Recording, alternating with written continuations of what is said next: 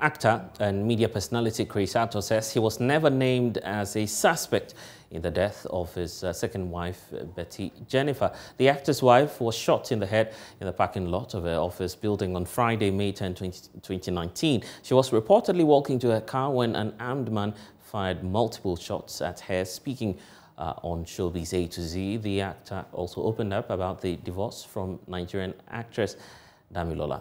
He says he has no regrets because it made him a better version of himself. When your partner dies, you are a person of interest because they would talk to loved ones.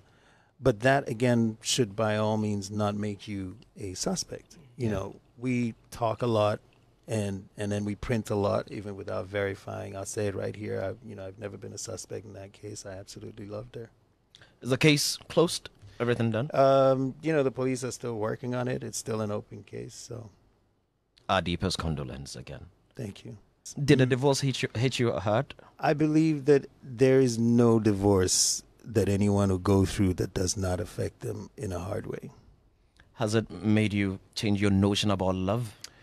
I think that what life and love have taught me is that we're still all learning. Nobody has the answers. I personally don't wish to discuss where I am, but I will tell you that I'm a very experienced man. I will tell you that I'm probably the better version or the best version of myself or anything that I've known till now, because experience molds you. You have a little boy from that marriage. I do. How's he? He's wonderful. How old is he now? He's going to be 8. But he's growing. He is incredibly smart. Every second I look at him, it helps you go through the pain from that, the pain from whatever divorce, whatever. You look at him and it's like, no, we made a beautiful human being, and that person won't be here if, God doesn't make mistakes.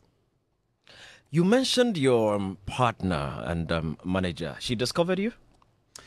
The person I was referring to was my late partner, Betty. Betty, okay.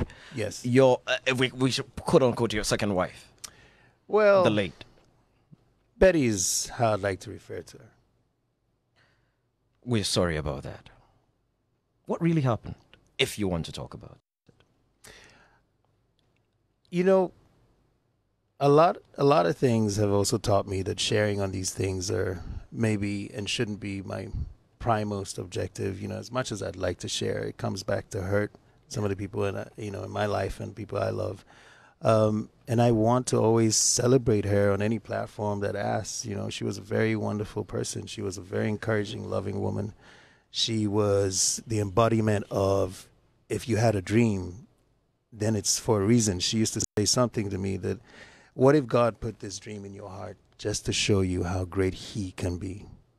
And I remember responding, I said, what if he put it there to show me how great I can be? It's the same thing. And nothing you feel in your heart is by chance. If you're feeling it, then God is saying this is what you're meant to do. That is who we're talking about. And, I'd like to just leave it alone there. I'd like to celebrate her and the wonderful things that she, shared with me and the moments we shared. And that's pretty much it. Do you miss her? Every day.